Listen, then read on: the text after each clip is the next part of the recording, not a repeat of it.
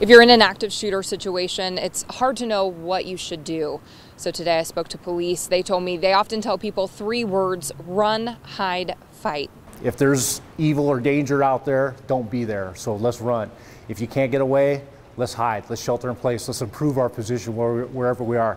And heaven forbid, if the threat's in my face and I can't escape it, be prepared to fight. Every situation is different, so there's not one right answer for how you should react. But police say having a plan in mind now that you can fall back on can make all the difference in a moment of chaos and panic. Thinking about it now, just be prepared. Have that contingency plan in your brain, and make sure, whether you have that conversation with yourself or with your family or your coworkers or your kids, make sure you're just developing that plan before you have to navigate this horrible incident. Here are some things police say you can do now in case you ever end up in danger. Take a training class offered by law enforcement. Local law enforcement offer training classes on everything from self-defense to active shooter situations. Take a first aid class so you know the basics of how to help someone or help yourself until paramedics arrive. Have a plan in place for how you would get out or take cover. Police say having a plan in mind could make the difference between taking action or freezing in a panic. We need to be able to act. It doesn't,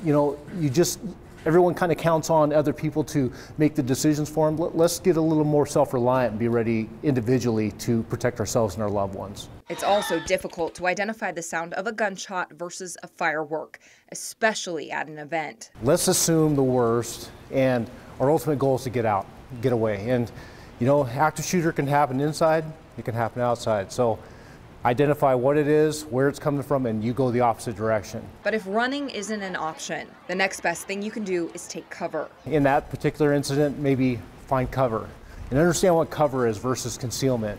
Cover will stop a bullet. Concealment will hide you. Police say making yourself smaller by getting down, hiding behind some type of barrier, or low crawling behind an obstacle might be your best option in some cases. If you can run, run. If you can't run, hide. And if you can't hide, be prepared to fight. Lindsay Nadrich, KREM 2 News.